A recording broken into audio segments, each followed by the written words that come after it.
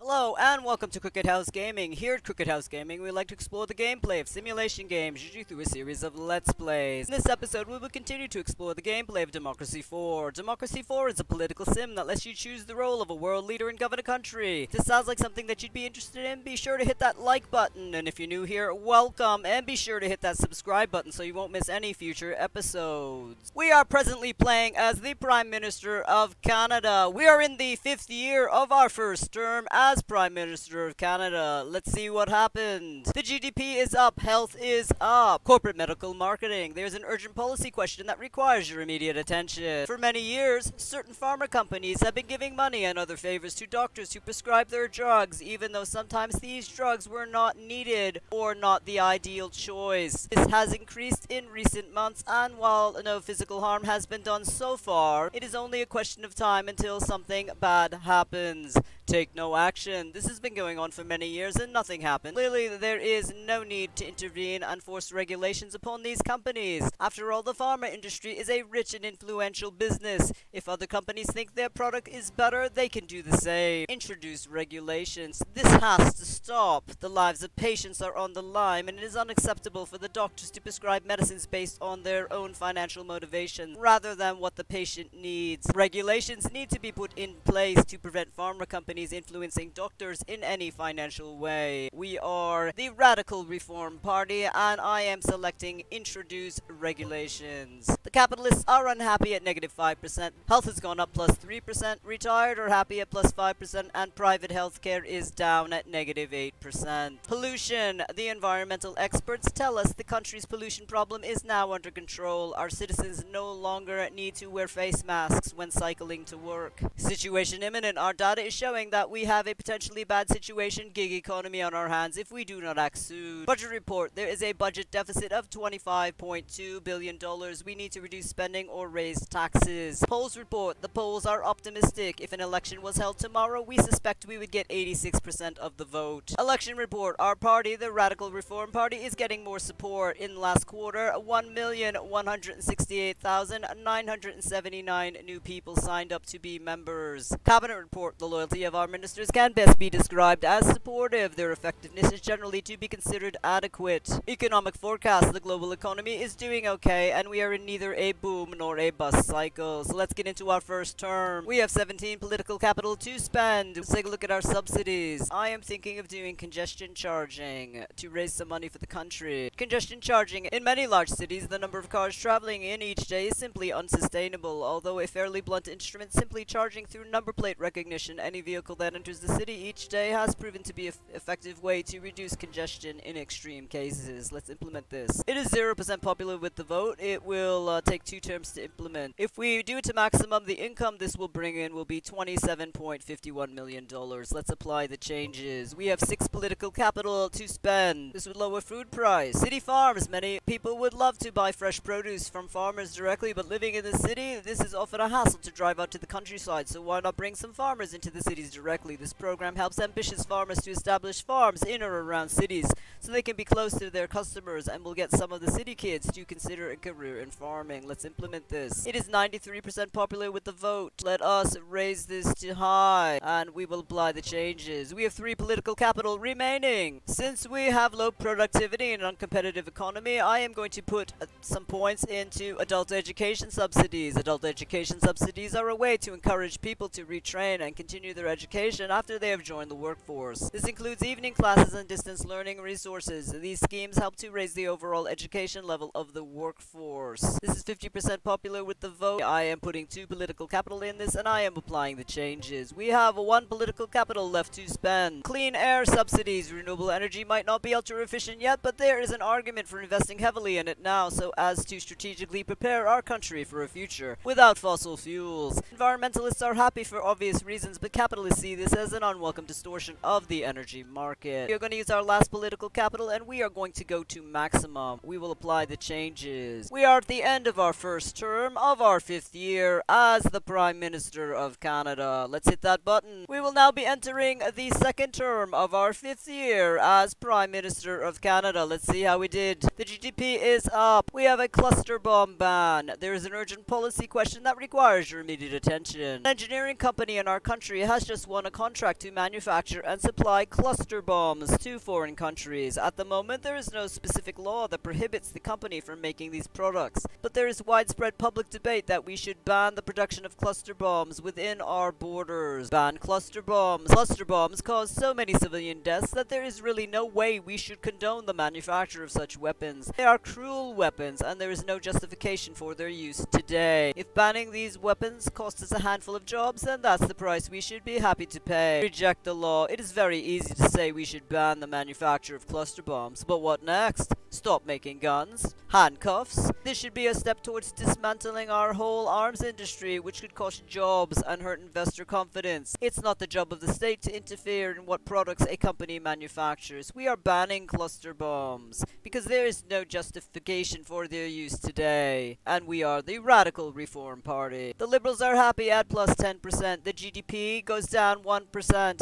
The Patriots are unhappy at negative 9%. Campaign speeches are available. The election draws near, and you may want to take some time out of government to hold a campaign rally and deliver a speech. Budget report. The government is currently running a budget deficit of $26.84 billion.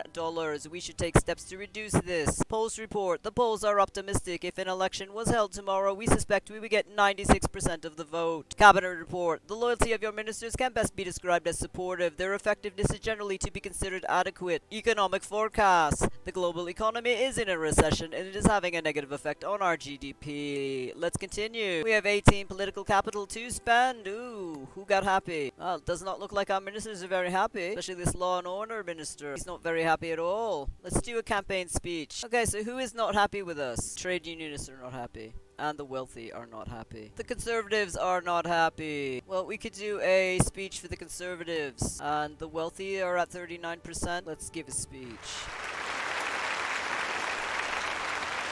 This is the trade unionist speech.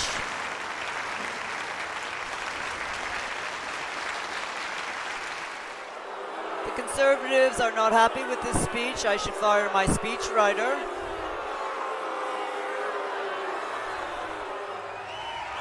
The trade unionists are happy with us at plus 15%. The self-employed are unhappy at negative 10%. The conservatives are happy at plus 15%, and the liberals' view of us are down at negative 15%. We have 9 political capital remaining. Diverted profits tax, a tax levied on estimates regarding large companies' profits earned in this country, regardless of their actual reporting. This is used to prevent multinational companies from claiming that all of their profits they earn are somehow only generated in a tax haven with little or no corporate taxes by using cunning accounting trickery. Tax is mostly designed as an incentive to push such companies to play by the spirit as well as the letter of the law. And while this is only 27% popular with the vote, we need to generate money for this country. I'm going to do it to maximum, and we will raise $2.70 billion. Let's apply the changes. We have 3 political capital left to spend. We could put some points in National Business Council. The establishment of a National Business Council gives a strong voice to business interests and ensures that the needs of business,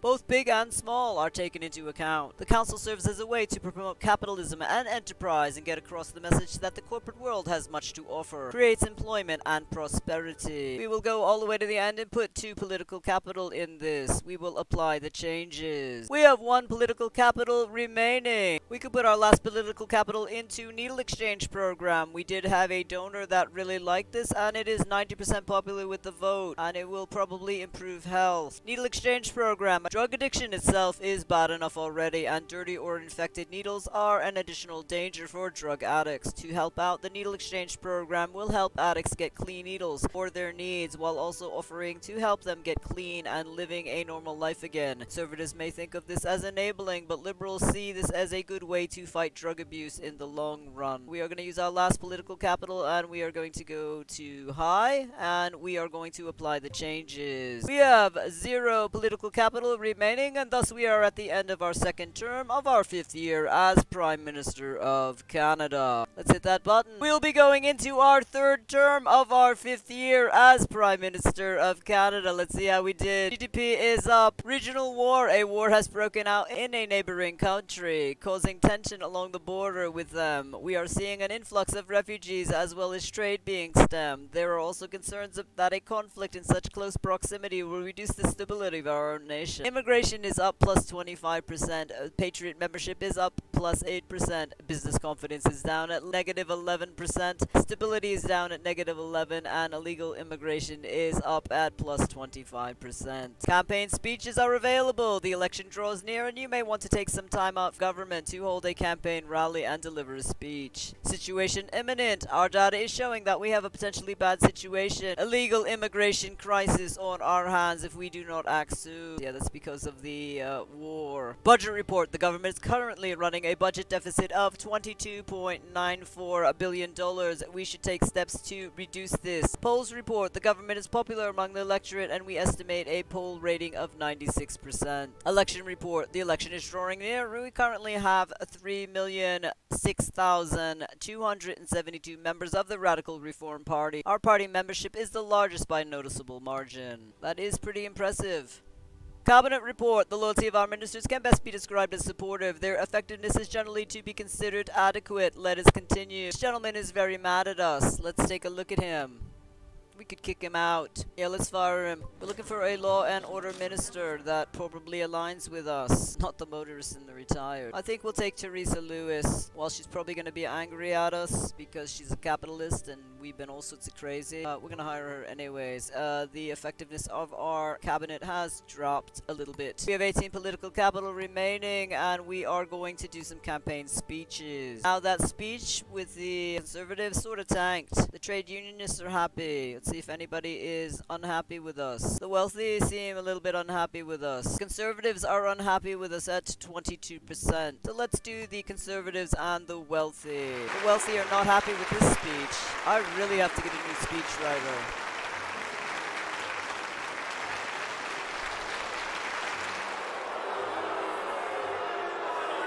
It seems I just cannot win with the conservatives or the wealthy with my speech. The wealthy's view of us is up 10%, the poor's view of us is down 15%, the conservatives' view of us is up 10%, and the liberals' view of us are down 15%. Let's continue. We have 9 political capital remaining. Let's take a look at our refugee policy, because we have illegal immigration right now. Most countries accept that they have a moral responsibility to take migrants from a disaster zone or war-torn countries, but there is a strong debate on how loose these restrictions and limits should be, especially if climate change and other factors lead to a large rise in global refugees. This is 92% popular with our voters. We presently are taking them from war zones and disaster. We will use 6 political capital and it will allow us to accept refugees fleeing persecution. We will apply the changes. We have 3 political capital remaining. Let's do some more points in adult education subsidies because we have an uncompetitive economy. Adult education subsidies are a way to encourage people to retrain and continue their education after they've joined the workforce. This includes evening classes, distance learning resources. These schemes help to raise the overall education level of your workforce. We will use 2 political capital in this and we will apply the changes. We have 1 political capital remaining. We can put our last political capital into free school meals. Not only are free school meals a way to redistribute wealth by ensuring everyone can afford to feed their children, it also is a way to ensure that children eat healthy rather than surviving on purely junk food. Yeah, the parents will be happy with this. It will increase the health of our nation. It will lower poverty a little bit. And it will lower obesity. Let's apply the changes. We have 0 political capital remaining. And we are ending the 3rd term of our 5th year as Prime Minister of Canada. Let's hit that button. We will now be entering the 4th term of our 5th year as Prime Minister of Canada. Let's see how we did. Unemployment is up. Crime is up. The GDP is up. Freedom of information. There is an urgent policy question that requires your immediate attention. There have been calls for a law to increase the availability of information held on databases about citizens without their knowledge. These include the records held by private medical companies, insurance companies, debt collection agencies, as well as information held by government departments. Reject the proposal. Nobody likes the idea that the government is holding information about them, but in some circumstances this needs to be done. The government isn't out to spy on everyone, but passing this law will just make it harder for the intelligence services to keep watch on serious criminals and terrorists. It will also affect a large number of businesses who have customer databases, who will be swamped with yet more bureaucracy. Proposed Freedom Act. It's essential that we have this law passed, that it is one of the checks and balances required in in a truly free society. The average law-abiding citizen should not be spied on or monitored by multinational corporations with computer databases, and the potential for abuse by government agencies if citizens cannot view what data is being stored is huge. I am going to propose the Freedom Act. The Liberals are happy at plus 10%, the state employees are unhappy at negative 7%, and corruption is down at negative 4%. The illegal immigration crisis. There has been a large rise in the extent of illegal immigration, which may cause concern and social upheaval. Illegal immigration crisis. Even the toughest regime and border controls find it difficult to completely stop all illegal immigration and people smuggling, although that will not stop governments from trying. Undocumented immigrants mean a boost to the population without corresponding rise in tax revenue to pay for any increased pressure on public services. This can cause social unrest and other problems. Manifesto promises are available. We don't need to do manifesto promises. Campaign speeches are available. The election draws near and you may want to take some time out of government to hold a campaign rally and deliver a speech. Situation imminent. Our data is showing that we have a potentially bad situation, gig economy on our hands if we do not act soon. Budget report. The government is currently running a budget deficit of $21.45 billion. We should take steps to reduce this. Election report. The election is drawing near. We currently have 2,937,099 members of the Radical Reform Party. Our party membership is the largest by a noticeable margin. Cabinet report. The loyalty of your ministers can best be described as supportive. Their effectiveness is generally to be considered adequate. Let us continue. We have 15 political capital to spend. We could institute a border navy to deal with our illegal immigration. Border walls cannot work in an ocean, so the equivalent mean of deterring illegal immigration for islands and nations with an extensive coastline is to invest in patrol boats that intercept and send back any ships carrying illegal immigrants. Let's implement this. This is 0% popular with the vote, but we do have illegal immigration. Let's raise this to the border of medium and high. Let's apply the changes. We have 3 political capital remaining. Let's put some points in cyberbullying awareness campaign. A program of adverts on TV, radio, online, and billboards to warn parents and teachers to look out for the signs their children are being bullied online so that the problem can be spotted early and dealt with before it affects the children's mental health. This is 92% popular with the vote. The youth and the parents will love this. Let's implement this. I believe we only have 1 political capital. Let's go all the way to the end and we'll apply the changes. We have 1 political capital remaining. We could put some points in Race Discrimination Act. This prevents citizens from being discriminated against purely on the basis of race, i.e. racist employment practices, etc. This is 94% popular with the vote. Let us use our last political capital in this and we will apply the changes. We have 0 political capital remaining and thus we are at the end of our 4th term of our 5th year as Prime Minister of Canada. That means we are going to be going into an election. So let's hit that button. Here are the election results. Let's start the count.